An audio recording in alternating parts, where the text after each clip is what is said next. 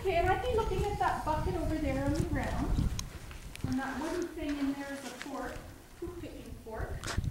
When your horse poops, you have to pick it up. Okay, look around. You gotta keep looking where you need Amber to go and give her, walk on, Amber. Open the door, look up. That's just at the height of the boards. You stop, Amber. Awesome. What? What's the matter? All right.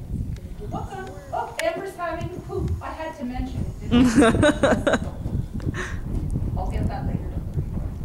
You want to clean up some poop, Em? No.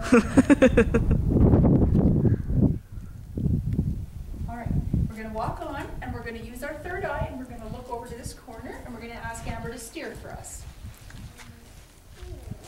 Okay. So open means opening the door this way. Good. And now you leave her alone again. And stop your mirror for me. Stop her.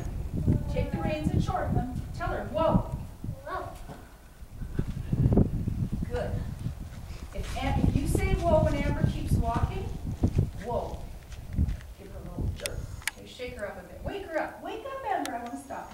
Look over here. Open your door. Walk on. Very good. Now it's starting. Look over here. Let's go. Look over here, Em. Open your door.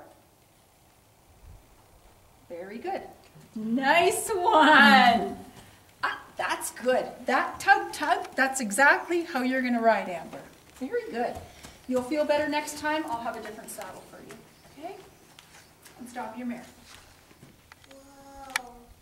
Whoa. Oh, shorten. Here, go like this. Can you hold for me in the middle? And shorten. Whoa. Whoa, Amber. Good.